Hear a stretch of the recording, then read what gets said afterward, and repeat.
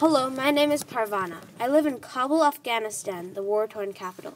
My life is very different from what we call a tween in the United States. I must work, even though I am 11, as a letter reader to earn money for my family.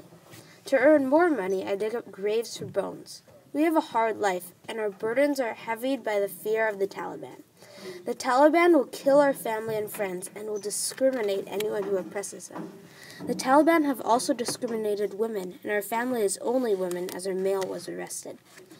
For this, I had to dress as a boy to go outside to earn money, as I said before.